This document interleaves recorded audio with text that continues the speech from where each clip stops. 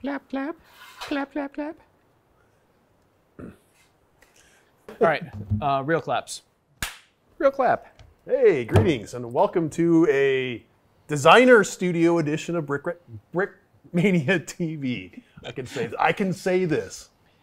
So yep. I'm joined here by Slam, who's also having a hard time talking now. Hello. Yeah, this is Brickmania TV. I'm Slam. This is Dan. This is Holly. Holly, yes. And this is Super 6.4. Super 6.4, yes. And Super 6.4 is a MH-60L Lima variant of the Blackhawk. Yes, the Blackhawk. Super 6.4 actually was, in the Battle of Mogadishu, was one of the 2 helicopters shot down that day by RPGs. And we are recreating it. We've done other helicopters in the past, other versions of the Blackhawk, other versions of Blackhawks that were there during what I guess was Operation Gothic Serpent. Correct. Yep. But you guys probably know it as Black Hawk Down because that was where the movie and the book were written and based off. Yes. Yes. And this has the super famous pilot from the movie, Michael Durant. Michael Durant, who survived. Was captured and then eventually released. So yeah. Yeah. So this is Venom.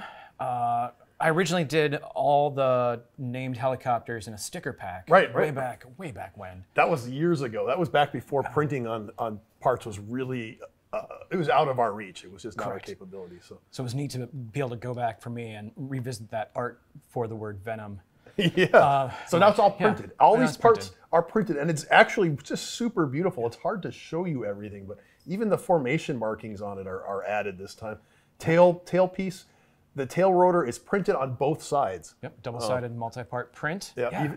Even Holly wants to go check out the other side. So we've got things on here printed that we've never printed before. The doors, the window frames, you name it. So the window frames turned out great. I especially love them in black. We've done them in gray before. Right. This is the first time we've done them in black, I believe. Yeah. The printing on the tail, it's just fantastic. And look, the doors open and close. That's the state-of-the-art Blackhawk. Right.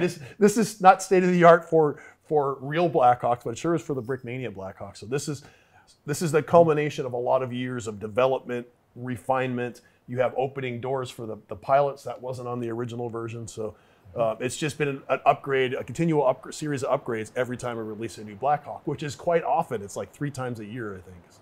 If not more often. Yeah. So a Blackhawk-based helicopter, usually not just a Blackhawk. So this is Super 64 as it would have been in 1993, I believe, was when the 93. Yeah.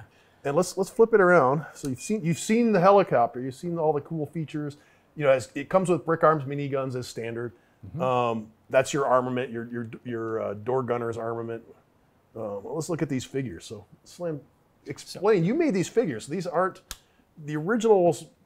Long time ago, were done by Lando, but yep. So I got to try my hand at these minifigs. I don't do minifigs very often. It's like once a month or so I'll do some, and these guys have very similar kits with the same vest and like chest rigging and stuff like that. So. Little known fact: Slam does do minifigures. It has quite a few under his belt at Brickmania. Right. So. It's just not my primary role here, and. This is a neat minifigure to do because there's some documentation, but all of it dates from the early 90s, so it's like Polaroids grainy pictures and bad Kodak film, and it's like you want to zoom and enhance and see what they have on, and it's really, really tough. It was at the low point of like photographic technology. Like everybody had those crappy Instamatic cameras. And, Remember the disc camera? Oh yeah. Kids these days don't understand how bad things were. So they got worse before they got better. Right.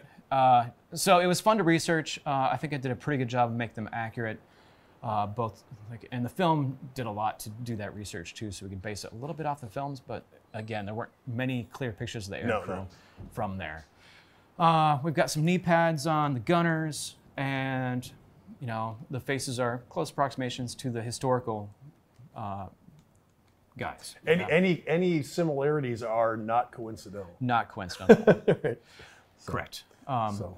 So I'm pretty proud of those guys. They turn out great, and of course they're 160th source, so they're badasses. Yep. I mean, everybody at really Operation Gothic Serpent and that was a huge special forces rollout. It was Rangers. Yeah. It was the SEALs. It was the Delta Force. Yep. Everybody was. SOAR. If you were somebody, you were involved in that. Yep. So, yep. The Air Force, like pararescue guys, and Anyways.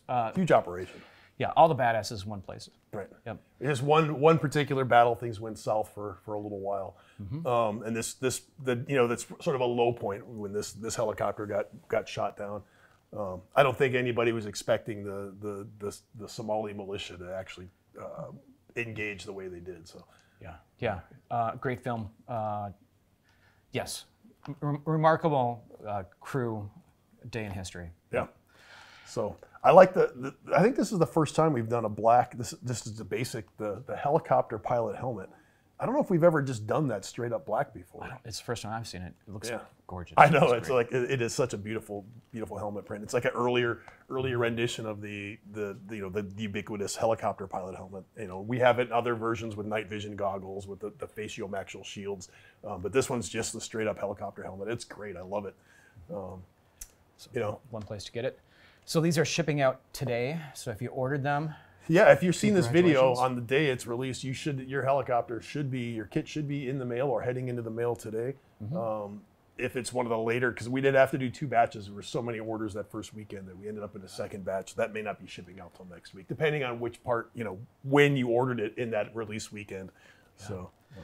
So very, very cool. Yeah. Otherwise, check the stores. They might have a few copies. Right. There's a few, actually. There's a few online. We did make enough that it did make it. I think as of this morning, I looked, there was still some online. So if you missed out, you actually have a chance to just order it online. Or, of course, yes, visit your local store because they will have them in a few days if they don't have them already. Cool. It's a great looking model, Dan. Right. Nice work on it. Sure. And I want to point out that this one is aircraft stand compatible. It does have the hole in the bottom where you can impale it with your aircraft stand. So that universal aircraft stand, I believe right now, they have actually sold out. I think the F-14 killed the inventory of that. There are more in production, so if you don't see it now, they will be available very, very soon. Of course, the retail stores have them. And your printed nameplate will snap right onto that aircraft stand. So, and you can pose the aircraft stand so you can have this thing flaring, doing landing, whatever you want to do. So, cool. That's the way to do it. Yep. I forgot. I did a new flare ball for this guy. Oh, it is. It's updated. There's a lot of updates on here. Just cute little boop. Yep. Out front. Yep. Flare ball. The first time we put the actual vent in the cover up on top of on the roof of the. That's a really hard place to print, everybody. Right. Maybe we should rotate that print down to the side a little bit. It looks great. I'm really happy with how it turned out. Right. I think it's accurate. It's showy. There's printing on the windows too. The glass, the glass on the windows is actually printed as well. So it's got the hand painted 64. Yeah. 6.4. 6.4. Super 6.4. Make sure you guys get in the right helicopter. Yeah. So I'm super happy with how this turned out. This is sort of the pinnacle. They're not going to get much better. I think from this point on, this is the sort of standards you're going to expect in every Blackhawk or Blackhawk airframe that we it's going to get better. Yeah.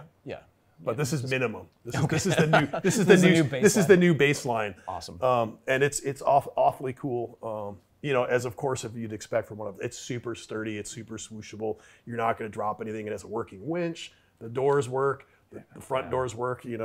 If you really wanted to, you could put those miniguns inside. I don't know why you'd want to, but you could drag them through the window if you want. Yeah, you could stow them inside if you want. But yeah, it's everything you'd want from a Blackhawk. The rotors fold up, the tail folds up. This does not because the early versions did not have the folding tails. But you can take the rotor off. It all does what it's supposed to do. Awesome. Yeah, even if you want to do maintenance on that joint that's in there, you can open. Oh, you can. Yeah, it still does. Yeah, of course. Nice. They all do. Yeah, there you go. So when they put this thing inside of a C-130, they would take that off. So there you go. There you go. But I don't think they usually do that. That's more of an maintenance access thing than for storage. Anyway, I'm not a Blackhawk expert. I'm a Lego Blackhawk expert, but certainly am no aircraft mechanic. Okay, fair enough. In this space, you're absolutely the Blackhawk expert.